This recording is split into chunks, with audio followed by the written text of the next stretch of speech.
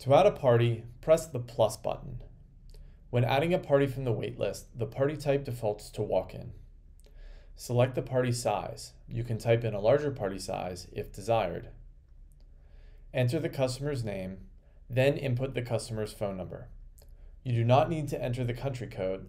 This defaults to your local country setting. However, you can enter a foreign country code if the customer has a foreign number. Then give the customer an estimated wait time, selecting the clock for any wait time longer than an hour and a half. At the top of the Add Party screen, there is a legend that informs you how many customers are waiting of varying party sizes if you need to reference it to quote the wait time. Then press Submit. The customer is added to the wait list, and the customer will receive a confirmation message.